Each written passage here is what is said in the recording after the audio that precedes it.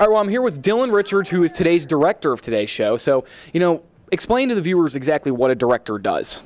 Well, so a director has to basically call the show, so he makes sure, or I make sure that everybody knows what shots are coming up, what video we're rolling, things like that. And then I also just got done with a meeting with our producer, so we go over sort of the flow of the show and just how everything's going to go. And what types of responsibilities do you have before the show? Like right now, this is the calm before the storm. Right now, I have to go make these nice little graphics for the show. I make those sometimes. What else do I do? I make sure that all the cameras are going to work, so I have to go make sure that a shot's going to look good.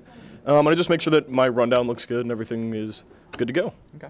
And then, so when you come into News Source on these days, what do you expect out of us? What do I expect out of you? I expect it. I really like directing. I wouldn't be here if I didn't like it. So I expect to come in and have a good time, but also it's a pretty stressful time. But I expect it to be good, and this looks like it's going to be a nice show. So, what sorts of stuff makes a nice show? What sorts of when the scripts are written properly. But interesting stories, things that look nice and sound nice. Because when things look like when our packages look good, we can make I can make the show more complicated, and when it's more complicated, it's more interesting for viewers to watch. Yeah.